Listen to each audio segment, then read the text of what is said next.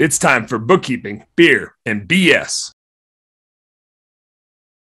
Sean, do you see in like the trends of our industries? I know one of the things you've talked about that you've seen a lot the last year or two is just everybody's trying to hire that salesperson or that territory manager, whatever they call that. Are you seeing any new is there just more and more and more of that? Or are you seeing any other trends in the recruiting space where it's like, man, nobody used to try to like fill that role at that point in time in their business, and now everybody's doing this thing?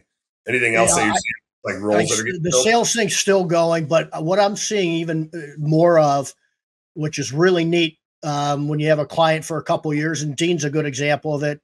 Nicole over at Hubbard's a good example of it.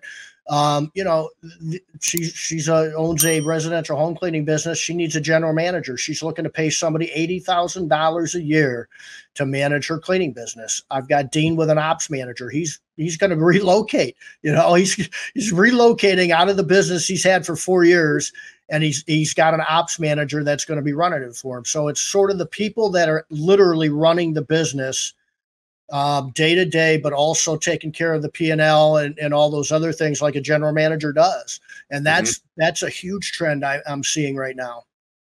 Yeah, that's a really good point. Do you see, it sounds like Dean's already got a guy maybe internally that he kind of like groomed for that. Are you seeing people like post for that job?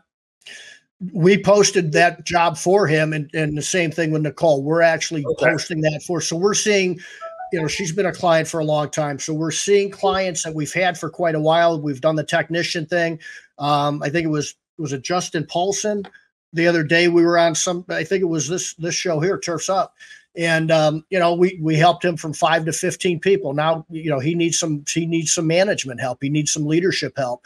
And that's hopefully the next thing we're going to be doing for him. So as we help companies grow, they need to level up, and we need to help them find people to displace them and help them run their business.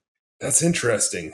We, on the bookkeeping side, we noticed as people get bigger and bigger and bigger, we also need like more reporting for them. Their desire to get a deeper, higher level reports grows, and their desire to try to get more granular data of like job costing. And that's different for different industries, more project-based work, job costing type of stuff where you can say like, how much it costs us to go do that specific job, right?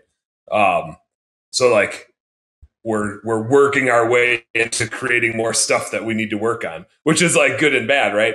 We have so many more clients in a similar vein where they have multiple divisions. Like you got Rob here, and he's got a lighting division and a pressure washing division. I don't think, Rob, we've split that out on your books yet, but we have more. We were talking about Jeremy Brook earlier. He's got a paver sealing division and a pressure washing division. So like on their books, we're splitting them up. It's like 2 different cost of goods sold. I mean, we do the same in our business, right? We have a recruiting division, we have a bookkeeping division. So they're 2 separate things until we hit that admin line.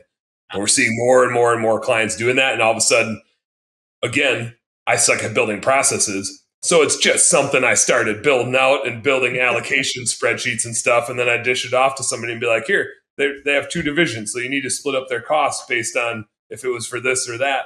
And they're like, huh? I'm like, oh yeah, you haven't been working on home service businesses for a decade.